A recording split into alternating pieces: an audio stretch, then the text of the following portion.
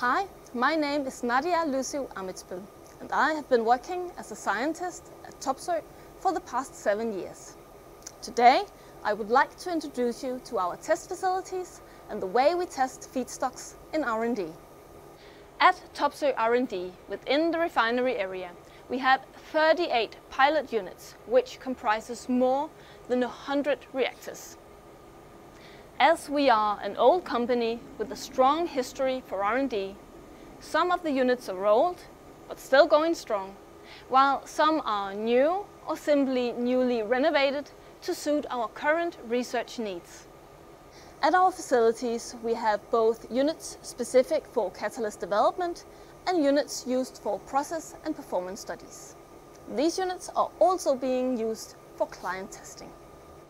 The catalyst screening units are typically units with more parallel reactors in a common oven to allow for a direct comparison of different catalyst variations during catalyst development. For this purpose, we have 4 5-in-1 screening units with 5 reactors in one oven, 2 high-throughput 12-in-1 units with 12 reactors, and also a couple of single reactor units. The remainder of our units are being used for process and performance testing of our commercial catalysts, both hydrocracking and hydrotreating. As an example, for clients, we can test various process conditions and or different unit configurations on their specific feedstock. We do comparative studies of our commercial catalysts to gain knowledge, and we do tests to obtain data for development and improvement of in-house models on kinetics, yields, product properties, and so on. We can test different feedstocks. At the moment, tests of especially renewable and more unconventional feedstocks are in high demand. Or we can just test out new concepts. For these purposes, we have 25 units with different layouts, including 2 units specifically designed for processing advanced renewable feedstocks, which can be quite smelly and difficult to handle and process. For simulation of the hydrocracking units, we have a single-stage recycle hydrocracking pilot unit and 2 two-stage hydrocracking pilot units. And furthermore, we have a HDS-HDA pilot unit and 3 micro-units which are used for model studies. As you can see, we have many different units at our facilities, but the standard layout of most units is more or less the same and can be overall schematically represented like this. The pilot plant units at Topsoe are once-through trickle-bed reactor systems using 100% pure hydrogen as street gas and no recycle of gas or oil. During a test, the feedstock is pumped into the system and mixed with hydrogen before entering the reactor, where the hydrotreating or hydrocracking reactions take place. This system is depicted with 1 reactor, but there can be more reactors in series, in which case it is possible to test separate hydrotreating and hydrocracking reactors.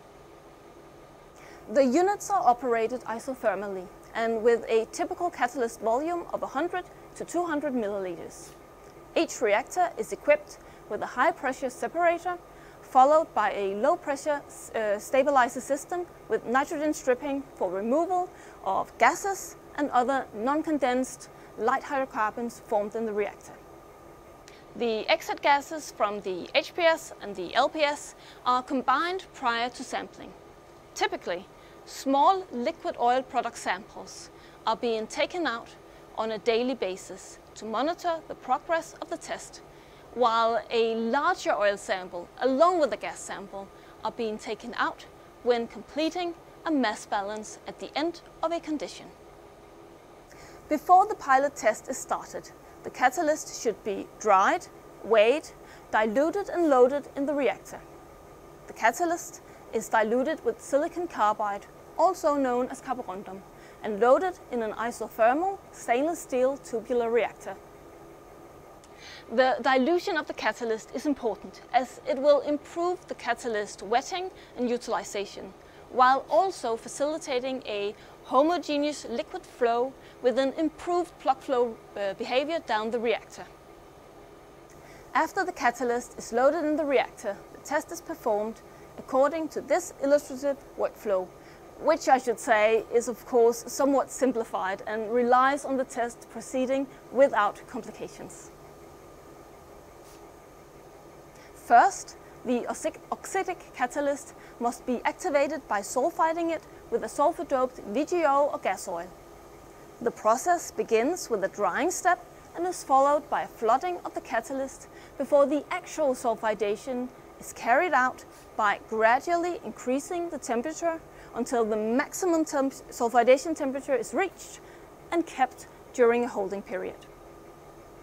The feedstock is then introduced and a preconditioning step is conducted to ensure optimal activity and stable performance of the catalyst, whereafter the parameters of the first test conditions are set. Sometimes the parameters are fixed and sometimes they should be varied to reach a specific objective.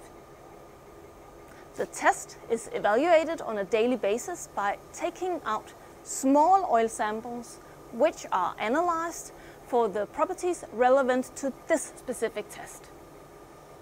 When the system is stable and lined out has been reached, a mass balance is conducted to verify the measured feed flows. This is done by taking out a larger oil sample along with a gas sample of the exit gas and evaluating the conservation of mass in the physical system. Or, put in another way, does what goes in also come out? Only if the conservation of mass is within specific limits and deemed satisfactory, the condition is accepted. The mass balance is also used to estimate the hydrogen consumption during the condition, and if needed, the mass balance oil sample can be fractionated and the specific cuts can be analyzed. Depending on the test, it can be interesting to take out an interstage sample, which is an oil sample taken out between the reactors, and analyze it to gain information on the product coming from the individual reactors. When the condition has been completed, a new condition can be conducted by repeating the last steps of the workflow. This process is performed until the test is finished and the unit is shut down. As you can probably imagine, the daily operations of all our units, more with multiple lines, generate a large number of both oil and gas samples, all of which must be analyzed as quickly as possible to allow us to closely follow the development of the test and react in a timely manner. For this, we have our own advanced analysis lab. Here, we can perform a wide range of the standard ASTM analytical methods used in the refinery industry. An overview of the most standard and commonly used methods is shown in this table. Besides the ASTM methods, we have developed several in-house advanced methods which enables us to perform in-depth studies of the nature of feeds and products from the hydrotreating processes. In the recent years, focus has shifted from conventional fossil feedstocks to renewable feedstocks, and so has the tests we perform. Depending on the amount of feedstock available, we have two ways of assessing the processability of the feed, either by analyzing a small sample of the oil or to perform a pilot test. In this way, we have tested a variety of different feeds, ranging from simple vegetable oils like soy or rapeseed, over more exotic ones like carinata and tall oil, to the advanced next-generation renewable feeds of plastic and biomass pyrolysis oils. All of the feeds have been analyzed at our facilities, while most of them have also been tested in a specific pilot test. The pilot tests are typically done by testing the pure renewable feedstock, but in some cases, the test was performed in co-processing mode, where the renewable feedstock is mixed with a fossil feedstock before being fed to the reactor. This is done either to account for a client's particular needs or to ease the processability of difficult to process feedstocks like the pyrolysis oils. This was a short introduction to our testing facilities and experience with renewable feedstocks at Topsoe R&D. Thank you for listening.